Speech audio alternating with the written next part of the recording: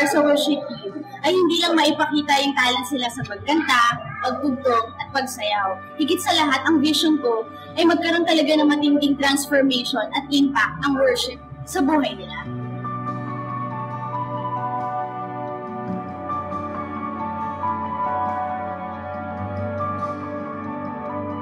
Ang dream ko talaga sa mga bata ay matuto sila ng salita ng Diyos.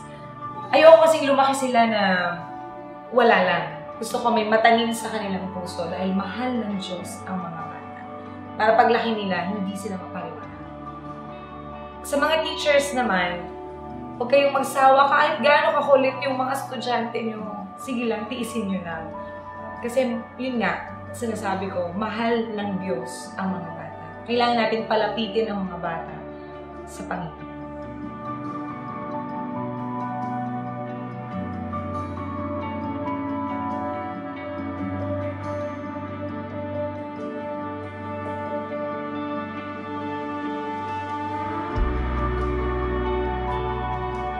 My dream in Prayer Works is to have a lot of people to join us in prayer, because without prayer in 7 days is meaningless. The life is meaningless. That's why I encourage everyone to join in prayer, and it really works, and we have a big dream in our church.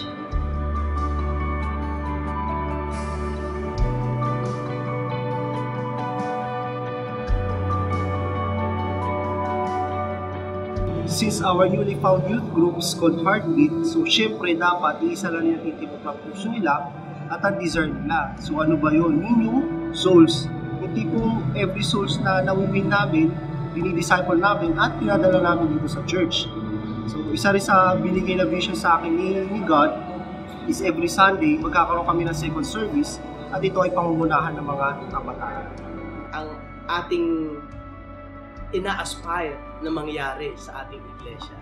Na sana tayong lahat mga kapatid ay tulong-tulong na maitaguyod natin, maging mapalaki natin, maging matatag tayong lahat. Huwag nating hayaan ni isa man ay may mawawala sa ating church. Dahil alam natin na mahal tayo lahat ng Panginoon. Crossover people, tayo po ay nasa mahalagang bahagi ng history ng ating church. Marami na pong magagandang bagay nangyayari. Marami pong naliligtas. Marami po sa atin excited. We are shining like never before. Truly, it's our time to shine.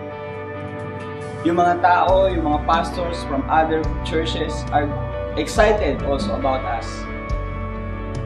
Isang magandang limbawa, si Pastora Faithy Santiago.